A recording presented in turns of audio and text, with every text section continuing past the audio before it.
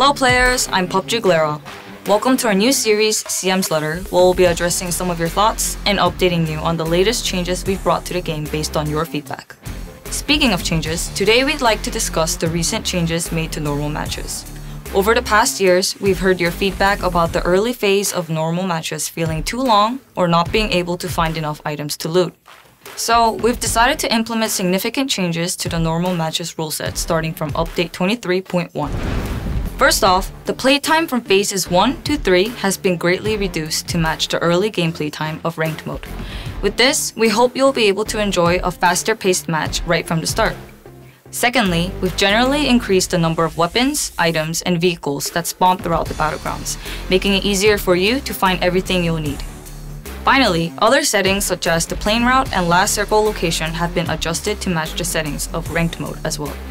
These changes have been made based on your feedback and our analysis of player data over the years.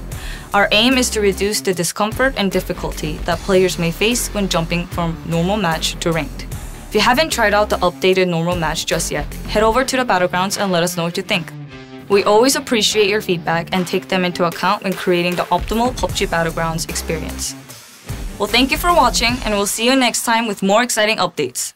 求生现在已开放全面免费，快找齐你的小队来挑战绝地战场上最经典的大逃杀！想找队友组队，抬杠发迷音，快速回报问题吗？抬杠专属官方 Discord 隆重上线啦！现在加一波丰富好料等着你！各位生存者记得要订阅、按赞，并开启小铃铛，分享给所有热爱绝地求生的朋友们，才不会错过Pubg妹带来的最新消息哦！